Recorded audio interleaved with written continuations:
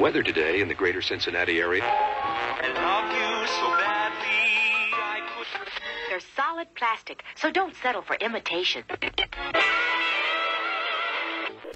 Good morning, folks. We're starting something new this morning, Gene Weed and I, and this is going to be a book, and it's going to be called The Country Life. Those folks who grew up in the city have no notion of what they missed by not growing up enjoying the country life. Imagine the smell of money coming from the hog lot with the wind blowing in the right direction.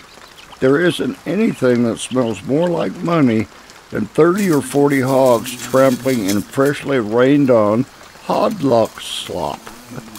You can't help but think of the fat wallet you'll have when they get to the sale barn. Hog lot swap? Hey, Jess, we need here to talk about hog slop, wop. Give me a break. For the rest of the story, stay tuned to this channel. I'm at WKRP in Cincinnati.